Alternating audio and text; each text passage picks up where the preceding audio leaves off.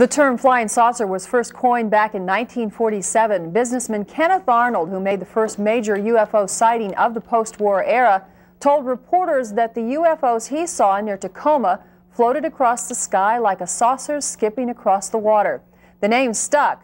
There have been thousands of sightings since then, according to some. There have also been UFO crashes with the evidence supposedly hidden by the government. George Knapp checks out some of those claims tonight in part 2 of our series, UFOs, the best evidence. George. Mary Ruth and Gary, we mentioned last night that there is a large body of information about UFOs. How much of this constitutes evidence is another matter altogether. In some cases, it does appear that various government officials have withheld information about UFOs from the public.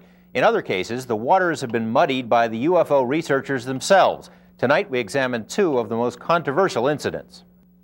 Billy Meier is a one-armed Swiss farmer with a 6th grade education, an unlikely choice to pull off the world's most sophisticated UFO hoax. Since 1975, Meier says, he's been in contact with cosmonauts from the Pleiades star cluster. Meier isn't the first to claim extraterrestrial visitations, but he is the first to document contact in such stunning detail, with more than 800 photographs of strange aircraft. Not the fuzzy, phony UFO photos the world is accustomed to, but clear daylight pictures of multiple flying discs and identifiable reference points in the foreground and background. The Meier photographs were the best we'd ever seen in 40 years of record keeping. In fact, the quote we kept getting is, "They're too good to be true."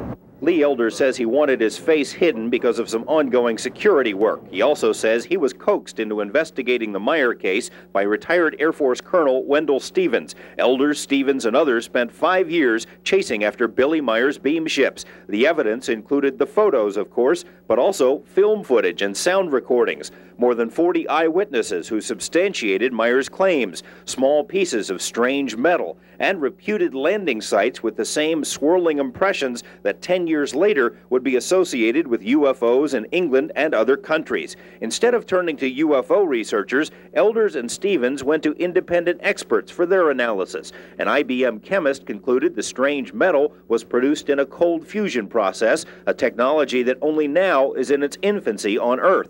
Hollywood special effects artists said the photos and film footage would be extremely difficult to fake, and computer analysis of the photos by NASA's Jet Propulsion Lab and 2 universities found no evidence of a hoax. The bottom line, outside experts independently decided the Meier material is legitimate. I am personally 98% convinced that Meier did have visitations.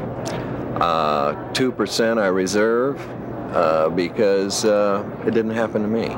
However, the UFO community, angry at being excluded from the investigation, declared Meier a hoax. Unsubstantiated stories were circulated that the Meier photos were of models suspended from a fishing pole. Number 1, what's his motive?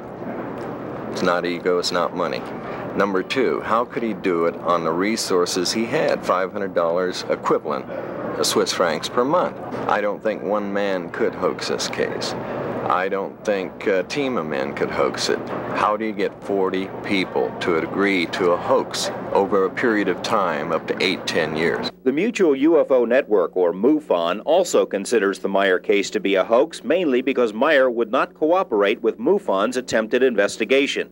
UFO hoaxes do happen. People build backyard saucers or take snapshots of flying hubcaps, but fakes are rare. Even the Air Force Project Blue Book found few phonies. The number of hoaxes was fewer than 5%. The number of unknowns were more than 20%. The number of psychological aberrations, beautiful way to say crackpot cases, was 2%.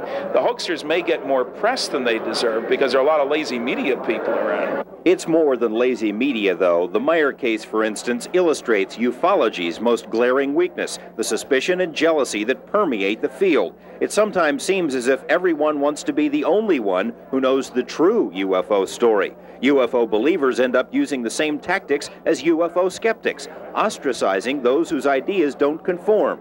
Ask John Lear. His contention that ETs are evil is so far askew from mainstream UFO thinking that some MUFON members resigned during a recent symposium rather than even listen to Lear. Lear was accused of spreading government disinformation, the most serious insult that can be made in UFO circles. Ironically, one man who made that charge, author Bill Moore, admitted at that same symposium that he had been duped into disseminating false data planted by the government.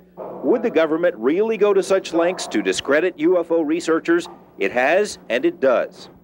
Some examples. The first man to make a modern sighting, Kenneth Arnold, was investigated by the FBI, CIA, and IRS. They thought he must be some sort of commie spy to make such a report. Later on, CIA experts devised a systematic program of spying on UFO organizations. In one case, a UFO club was not only infiltrated by the CIA, but CIA agents were elected as its officers. CIA scientists, pondering how to make UFO witnesses keep quiet, talked about getting Walt Disney to produce cartoons that ridiculed UFO sightings. They also planned to get broadcaster Arthur Godfrey involved at one point, and most recently, a former Air Force officer with a long history of spreading false UFO information appeared with his face hidden on a national UFO broadcast to explain that the U.S. has alien beings in its custody and that they love to eat strawberry ice cream. To some, all of this has the makings of a government conspiracy.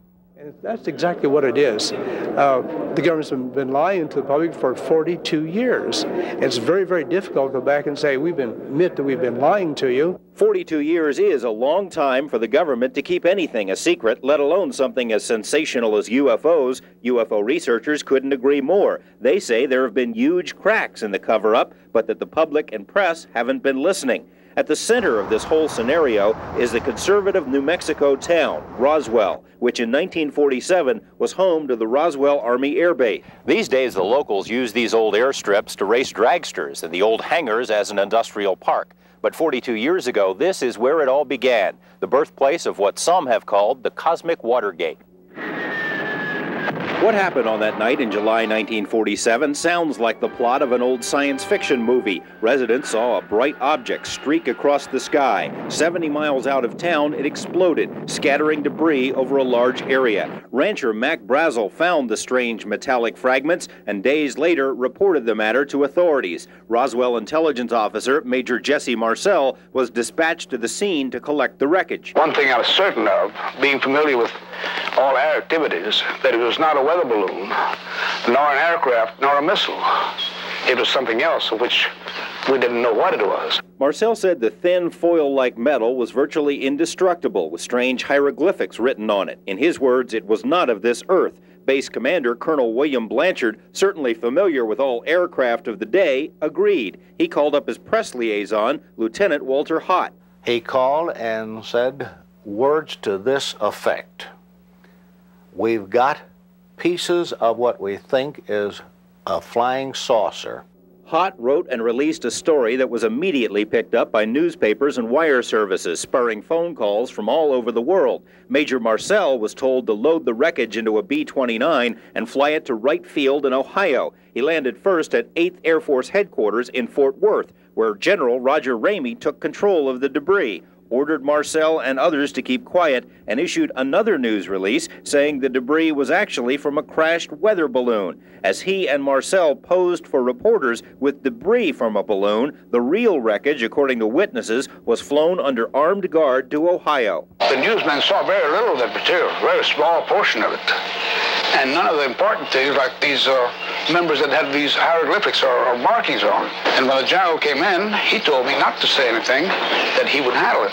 The story held for 30 years until Stan Friedman and his colleagues started digging. They found more than 100 witnesses with first or second-hand knowledge of the Roswell incident. They also believe that the debris was from an alien spacecraft that crashed miles beyond the Brazel Ranch. Numerous witnesses say they saw the crashed disc, the bodies of dead aliens inside, but the military seized the evidence and swore them to secrecy. Walter Hott says flat out the story of the weather balloon was a cover-up. So does Bob Shirkey. Shirkey was the officer who ordered up the B-29 that transported the strange debris. He saw the wreckage and thinks if it really was from a weather balloon, it wouldn't have been flown to Ohio in such a hurry. Shirkey also has knowledge of the alien bodies. The information is from a close friend who ran the town funeral parlor in the 40s. It has never been made public until now. Did you see the sketches in the paper of the humanoids or the bodies? And I said, yes. He says, well, I can tell you that's what they look like. Says our funeral parlor supplied the caskets for the Air Force to use because we had the contract. And they came in and took all the baby-sized or youth-sized caskets we had.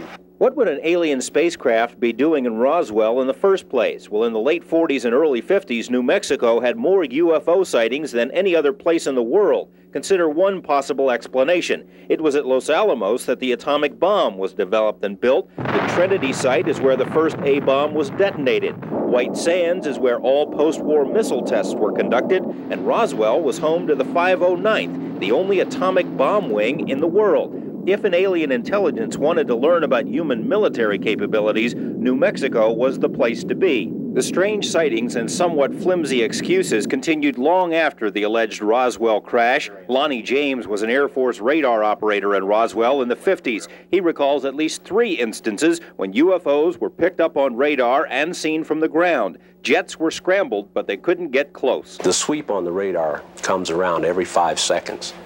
The rate of speed was so great, we could not, it disappeared off the radar before we could get a, check the speed on them. How fast is that?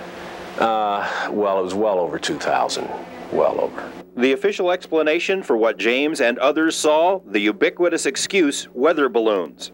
I think you know as well as I do, George, that weather balloons do not behave in that fashion.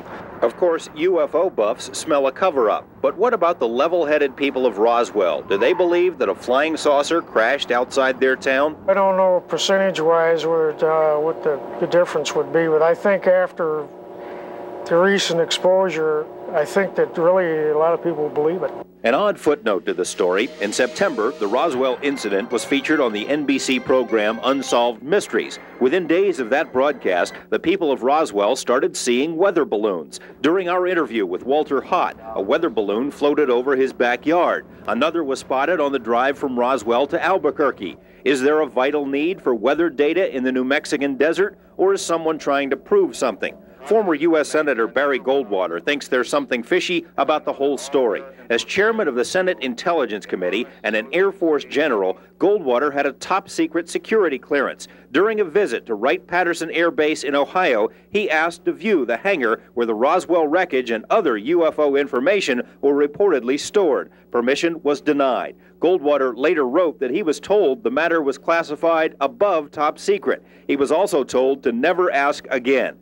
What does the government know that it isn't telling us? Tomorrow, we'll delve into the government's own files to find out if the cover-up is real and ongoing. And later, we'll reveal the identity of this man who says the government is flying alien craft in the Nevada desert. It's not only a crime against the American people, it's a crime against the scientific community. Speculation about some long-standing government cover-up is tough for many people to swallow. Tomorrow, as we mentioned, we'll look at files obtained through the Freedom of Information Act to see if there's a real basis for the cover-up allegations. Back to the first part of the story, Billy Meyer, the one-armed farmer. What happened to him? He's still alive, living on his farm in Switzerland, but we understand from Lee Elders that things have changed considerably for him, that he's real despondent these days, and these visits from the Pleiadian cosmonauts, if they ever happened, have stopped. What do UFO critics say about the Roswell incident? Well, Phil Klass, for example, of course, who buys none of this stuff, he basically says that all of the witnesses involved are lying. Either they're lying or they're hoaxsters. Of course, it's also been proven that of the over 100 people with first or second-hand degree knowledge of the Roswell incident, not one has been interviewed by Phil Klass. Interesting. Thank you, George. See you tomorrow night.